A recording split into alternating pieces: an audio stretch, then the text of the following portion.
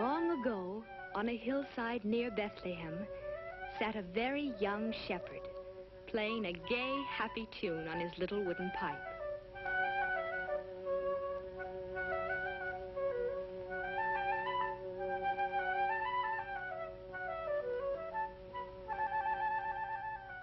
In that year, the Emperor of Rome had ordered all the people to be counted and taxed, each man in his own city. And so the highways were soon filled with travelers, returning to the towns where they had been born. On the road were a carpenter called Joseph and his wife, Mary.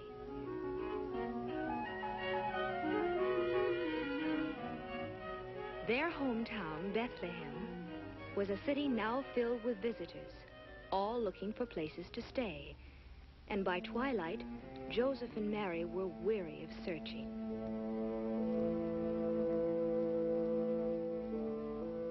They had tried to find shelter for the night, and while people with plenty of money to offer were taken care of, Joseph and Mary were always turned away.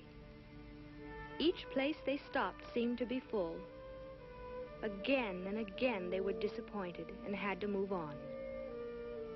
When they came to the owner of one of the last inns, they were told that it too was full.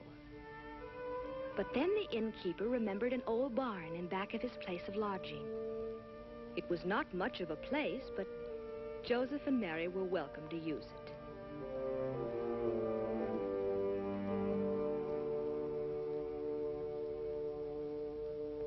This was where they would stay for the night. And in this old, dingy stable, the animals made room for the unexpected guests. As Joseph made Mary comfortable and the weary tourists took their rest, night settled over Bethlehem.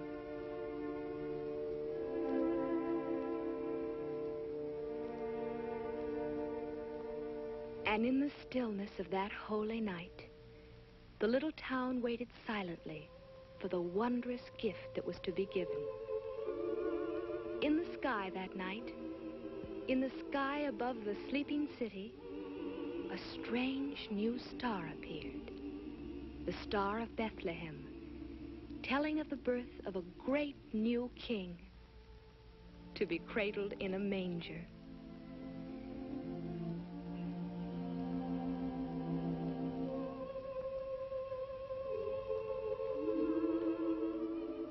And so it was that Christ the Savior was born in Bethlehem on that silent night so long ago.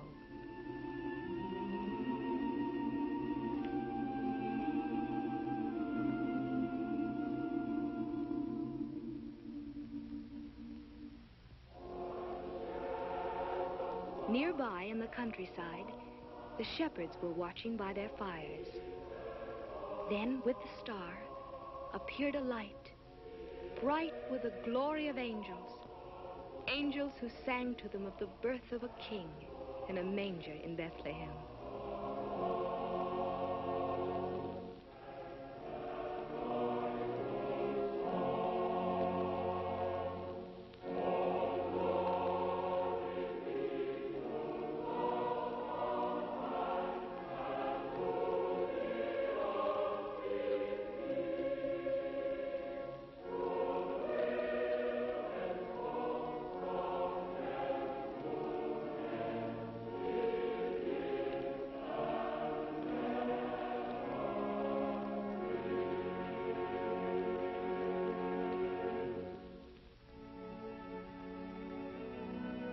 Full of wonder and surprise, the shepherds hoped to see the child of whom the angels sang.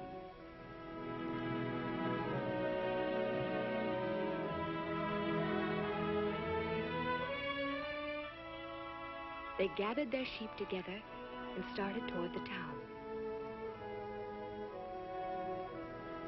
From the hilltop they could see the star, and beneath it they knew they would find the stable whose manger held the heavenly king. On they came, and the first to arrive was the very young shepherd, playing his pipe. As he saw the baby with Mary and Joseph, he came close to the manger.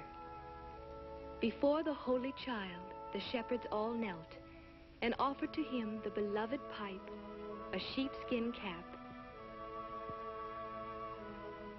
and a little lamb.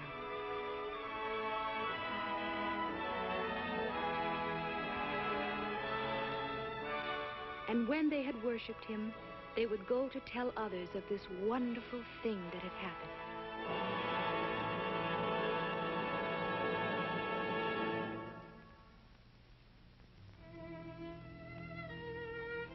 Far to the east, there were others who saw the star. In Turkestan, a princely astronomer sat studying his instruments. And suddenly in the sky above, the new star shone.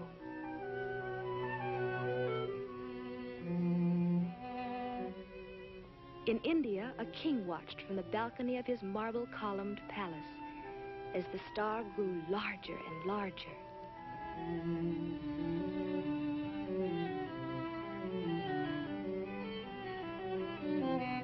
And on the desert sands of Arabia, a ruler was gazing toward the heavens, seeing that same star as it told of the new king's birth.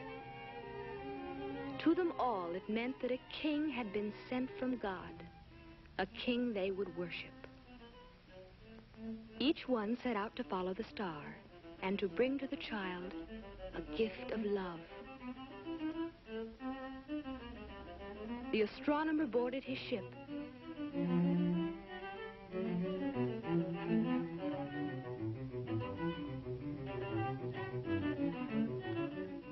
and sailed over the waves toward the guiding star. The Indian ruler, on an elephant, moved toward the mountains as the star went before him.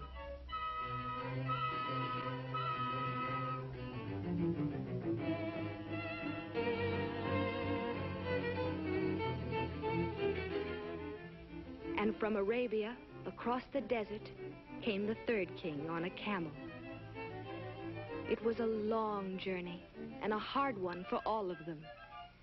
But as they followed the star, each came nearer to the land of Israel, where Herod ruled.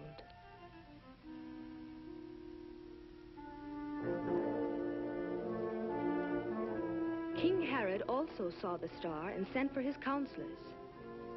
To Herod's advisors, the star fulfilled a prophecy that a king should be born in Bethlehem, in the land of Judah. And while the eastern kings continued their journey toward Jerusalem, Herod was disturbed by this unwelcome news.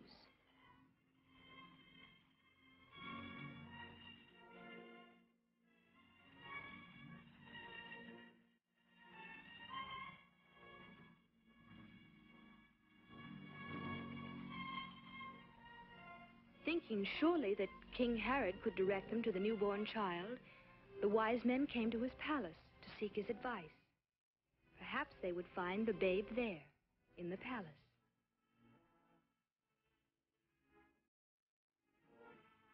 Herod sent them to Bethlehem, saying, "When you have found the child, tell me that I may worship him also." Of course, the wicked Herod had other plans, for he was jealous of the child king. But the wise men, who would be warned by God, were to return home another way. And so once more the kings from the east took their gifts and followed the guiding star. It led them out the north gates of the city, on toward the Bethlehem hills.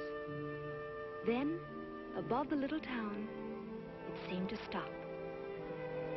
At last they knew that here, in Bethlehem, they should find the newborn king.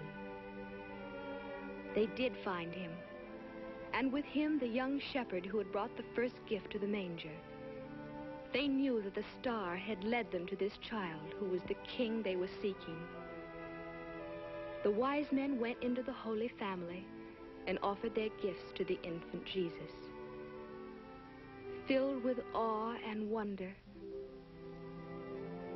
they knelt before him and put at his feet a crown of gold,